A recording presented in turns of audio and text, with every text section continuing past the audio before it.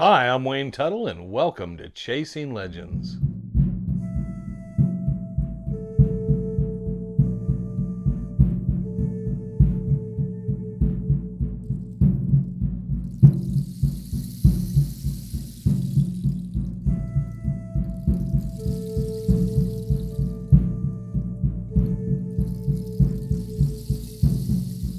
Welcome back to Chasing Legends. I'm Wayne Tuttle, your host once again. Please hit subscribe, hit the notification bell to get up all our updates on our videos and upcoming stuff on Mondays and Fridays. And additionally, go to our website at www.legendofsuperstitionmountains.com. You can follow it through the About section, pick up shirts, hats, coffee cups, check out the archives, the bark notes, and all that fun stuff.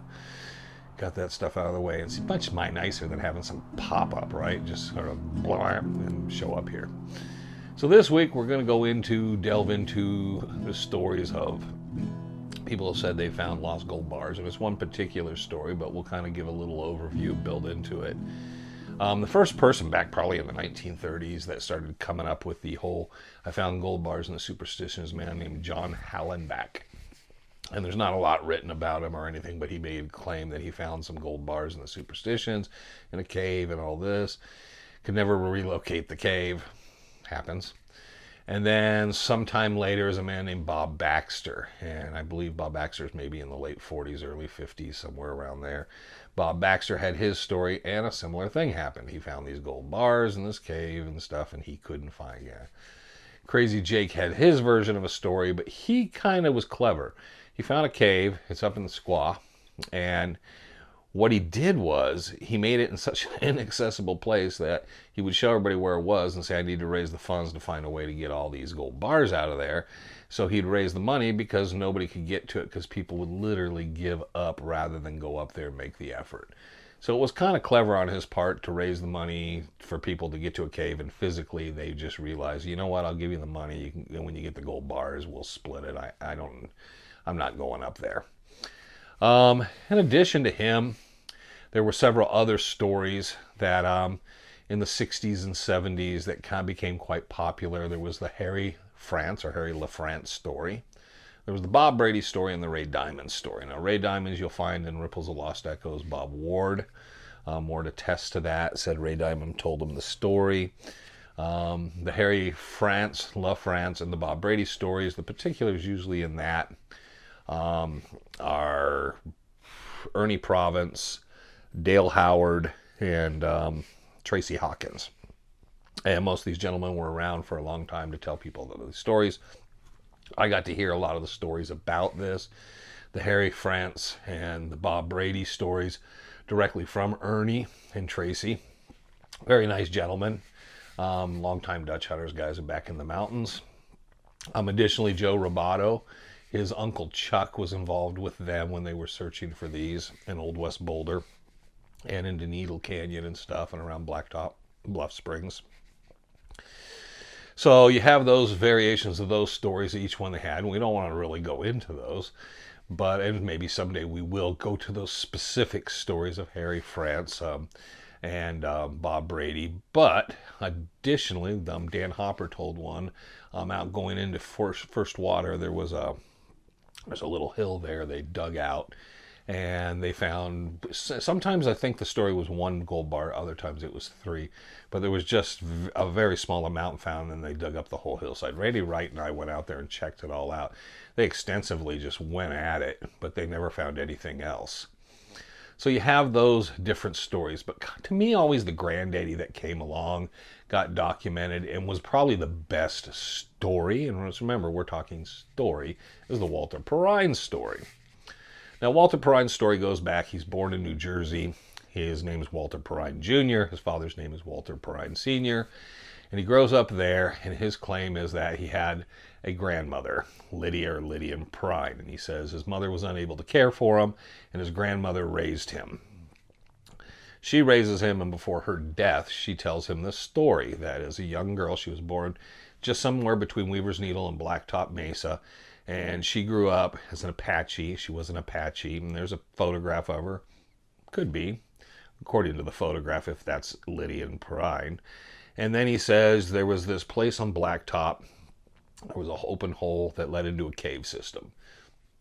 And she is a 12-year-old girl. The Apaches take her up there, and she wants to see what's in there. And they were getting ready to seal it up. They lower into it. She said there were these gold bars about 3 foot high stacked along in there. There's also an underground spring. And if you follow one of the cave's channels, the water's shallow there, only about a foot deep because it's got an underground stream from the spring. And you go back and there's this geode, quite a large geode, split in two halves. Sometimes it's said it's purple, sometimes it's blue. And one half is still there, but she was allowed, for some reason, we don't know why, to take half.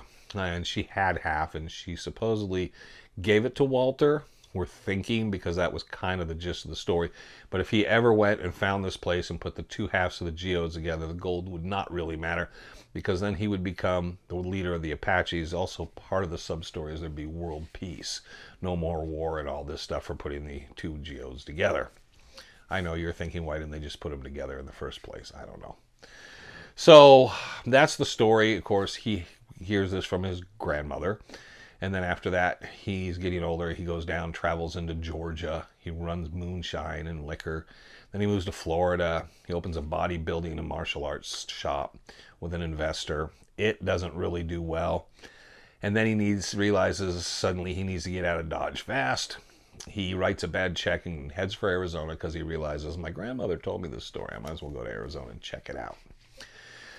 So he flees, basically, or runs from Florida, goes to Arizona, and that's where he shows up at.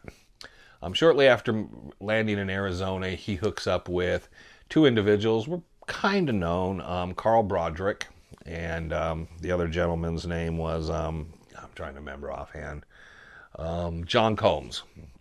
And they go up initially, and there's maps and some things showing the site.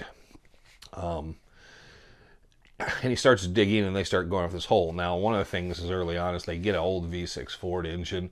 They haul it up there, get a compressor, and they're jackhammering and doing all kinds of stuff. Now, what people got to understand is that trail coming out of First Water, at one time that was a road that went all the way down into Barkley Basin. When I was a kid, you could still see that it was a pretty well-defined road from the ranchers and a lot of stuff from back in the era. John Pierce, who had a mine back in there at one point, wanted to run the road all the way to the Pierce mine, which would be what I always refer to as almost the southeast end of Blacktop. And he wasn't able to, but that was the consideration. So they were able to get that engine pretty close, but they still hauled it up by parts up onto Blacktop and ran it up there. Nothing came to it. Walter Perrine would say much later he had been digging in the wrong spot. Now the story gets a little twisted and turned because after them he was up in the mountains, and I gotta have notes because there's so many people. There's the McNeilan brothers, a guy named Tony, a half-breed named Geronimo, a guy named John, and another guy named Davy. And they hook up with him, and this is during the Bob Ward era. And at this point they found a cave and they're digging dirt out. Now what they're doing is they found loose fill all through this place. And they're digging the dirt out, and they're finding the dirt, and what they're digging out of this cave seemed to have been packed in there, and it came down from a lower area. So it had been brought up the mountain and then packed in there. It was midway down Blacktop is what he claimed. Bob Ward talks about it as Val Paris. He did an article in a newspaper concerning the site. I don't think he uses Walter's name or anybody's name directly, but he talks about the site. And one of the things that has become legendary about this story is they had a crack, and if they threw things into this crack, they couldn't really see in. They could see it was pitch black as far as they could see. They would hear stuff drop and hit water. So they knew there was an opening, a cavern, something in there, some open area. And it possibly could be this underground spring and stuff.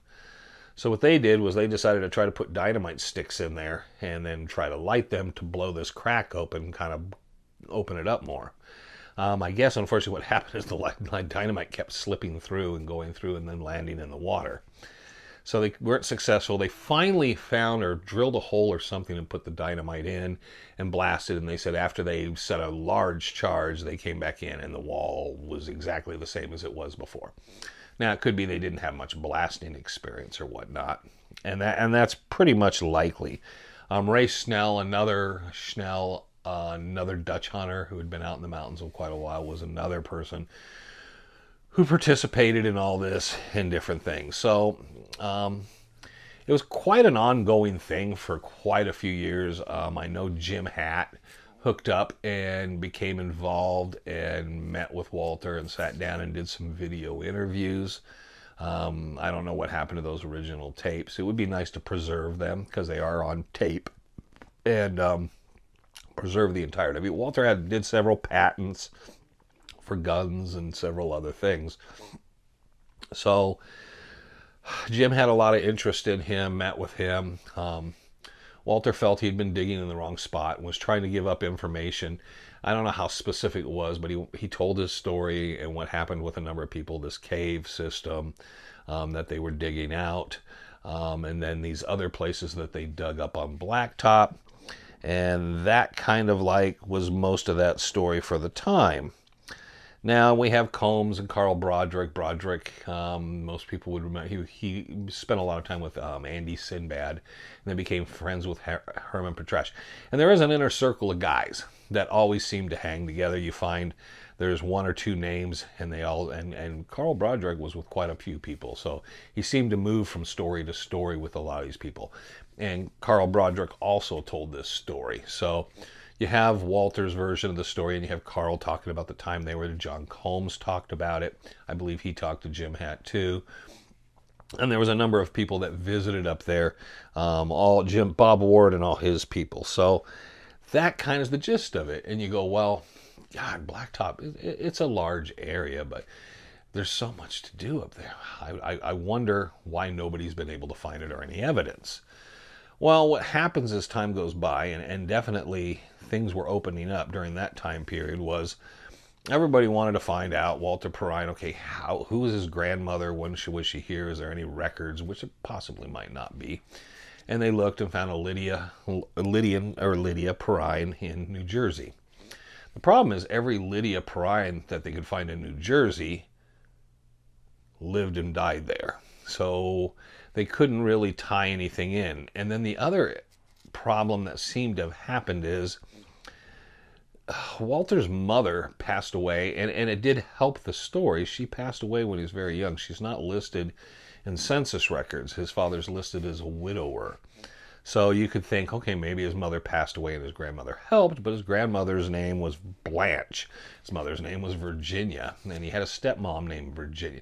So then we're wondering, is it something wrong with this? Is there anything basis? His daughter even came up, Walter's daughter came out and publicly said that it was all bull. It was all made up stuff and all, and that seems unusual, as much time and effort and everything they put into it, because he didn't really seem to be profiting from all this. He just seemed to be spending a lot of time in the mountains digging. There is a Lydia Perrine that is attached to his family directly. Now, if you look in the census records, no Lydia Perrine shows up, so it makes you curious. His father was born in 1903, so she would have been 43 when, and maybe it's a stepmother, but Lydia Perrine shows up one time connected to Walter Perrine and Walter Perrine Sr. That is in Walter Perrine Sr.'s draft information for selective service at the time for World War II. 1942, she shows up and he says his contact person is Lydia Perrine. That's it. Doesn't say it's his mother, his grandmother, the relationship, anything like that. That's the only time, and it's not Lydian like it's been touted to be.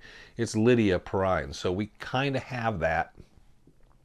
It's hard to say exactly if there's something there or even something to hang on. His own daughter kind of claims, this is... Now, we have audio interviews, and eventually in the archives, we're going to try to get the audio interviews of a lot of these people I mentioned. There's tons of them for all of them. Tracy Hawkins and Walter Perrine and... I'm trying to think, Carl Broderick. And we'll try to get those up in an audio section and make sure they're available on YouTube with some sort of like slideshow as you watch them. But the problem is we're left with Walter Perrine, like almost all the gold stories. Walter's, they never found anything. At least some of the others, they pretended or at least said they found a gold bar and then lost it. We have a photograph of one and the drawings of a couple others, but there's nothing really tangible to it. The Apache did occasionally spend time in the Superstitions, but they're very nomadic. They wouldn't have been long-term camps in there. Maybe during the winter they would have settled down for a while. Garden Valley had one group that spent time in it, but the Superstitions were not like the Apache stronghold or a place that they had permanent spaces. In fact, most the indigenous people in the area, they kind of like they might have traveled through, spent some times, had some camps there briefly, but mostly after the the Hohokam and those type of groups, everything was gone. In fact, the Apache Trail, one of those little misnomers that we get is the Apache Trail was known as, it was a wagon trail, like a Salt River wagon trail, but it was the Anasazi route, trade route between them and the Hohokam. And anyone that ever studies this, a lot of people were very superstitious. So most of the indigenous groups, tribes, clans, and whatnot would be very superstitious about being around those, and they avoided the Anasazi and the Hohokam and the Salado areas quite a bit. So it's kind of an oddball story without anything figuratively, factually, but it's always worth the trip. I've spent a lot of time up on Blacktop Mesa. It's a very interesting place. It was very much a hotbed for so many Dutch hunters, and I've always thought the story's interesting.